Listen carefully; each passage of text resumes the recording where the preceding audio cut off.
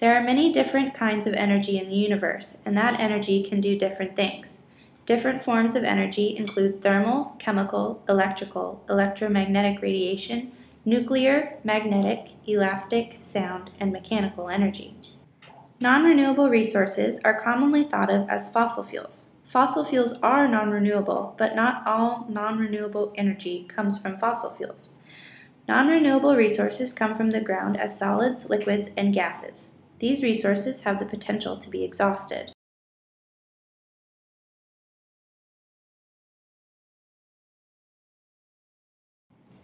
Energy is the ability to do work. It makes things go, run, or happen. It can be changed and converted from one form to another.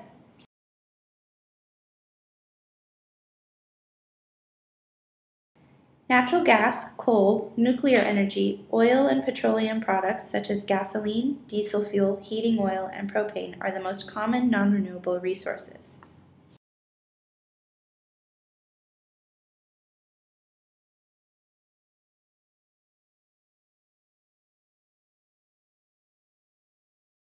Renewable resources are sources that regenerate and can be sustained indefinitely.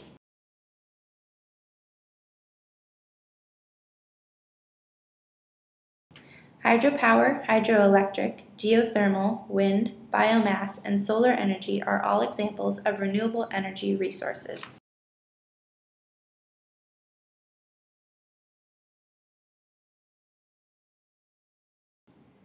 There are two ways in which energy is measured. Primary energy sources, including renewable energy, are each measured in different units, but there is also a basic unit measurement as well. A BTU is the common unit of measurement used by analysts, particularly those in the United States, to measure fuel and energy consumption. BTUs measure the energy content of each fuel source, but in one generic way, so comparisons can be made among different energy resources. In everyday terms, a single BTU is approximately the amount of energy released by burning one common kitchen match.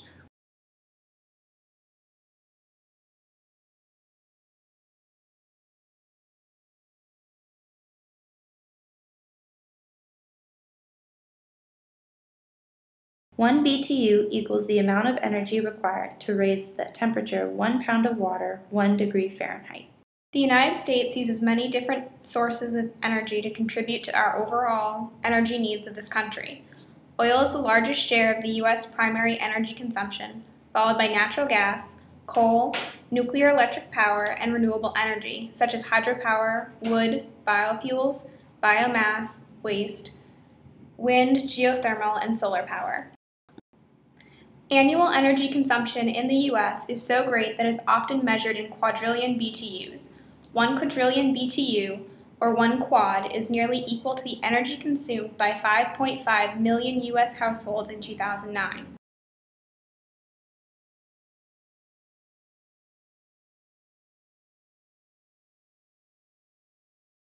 In 2011, the U.S. consumed 97.5 quadrillion BTUs, and only 9 quadrillion BTUs came from renewable energy sources.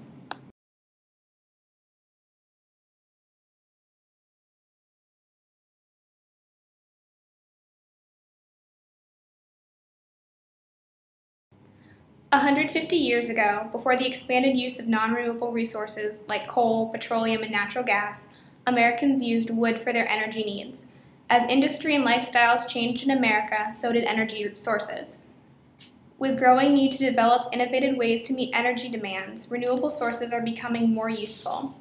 In 2011, renewable sources total about 9 quadrillion BTUs, or about 9% of all energy used nationally.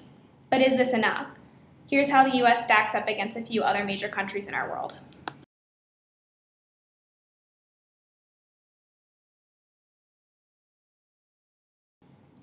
Canada is one of the world's 5 largest energy producers and is the largest foreign supplier of energy to the United States.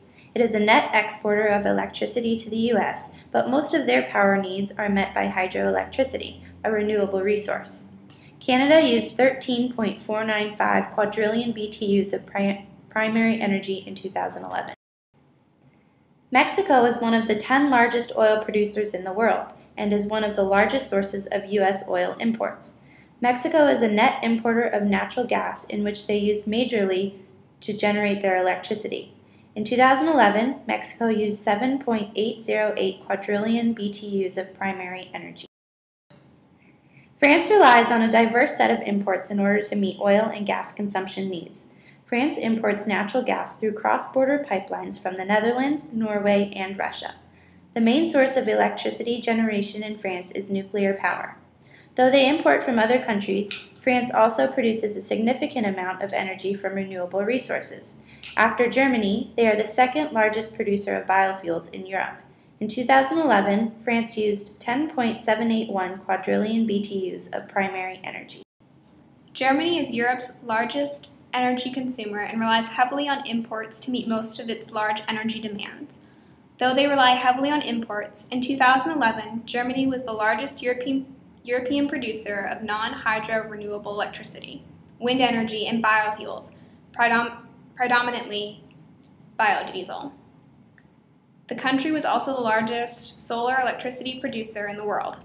The German government stated that it will continue to shift from nuclear power to renewable energy. Germany used 13.082 quadrillion BTUs of primary energy in 2011. China is the most populous country and largest energy consumer in the world. Though it has the largest population in the world, it is still the second largest consumer of oil next to the United States. China is the largest producer and consumer of coal, and they account for almost half the world's coal consumption. Although China is primarily powered by fossil fuels, their renewable energy consumption is expanding. In 2003, China started to construct the Three Gorges Dam hydroelectric facility. This facility is the largest hydroelectric project in the world and was completed in 2012. In 2011, China used 109.62 quadrillion BTUs of primary energy.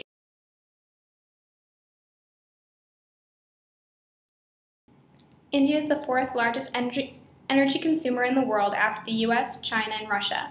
It is also the fourth largest consumer of oil products in the world next to the US, China, and Russia.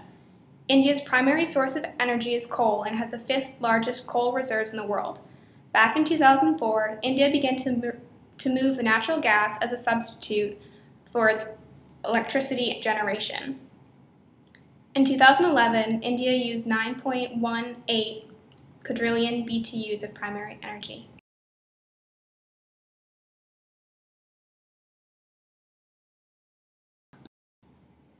Reducing our energy consumption means that we can enjoy cleaner air and a healthier planet. We only have one Earth and need to care for it. Protecting the climate by reducing greenhouse gases and conserving resources means that there are more for generations to come. Energy efficiency is positive for the planet, but can also save money. In 2008, Americans saved more than $19 billion and avoided greenhouse gas emissions equivalent to 29 million cars, all through choices they made with energy-saving measures and energy-efficient homes.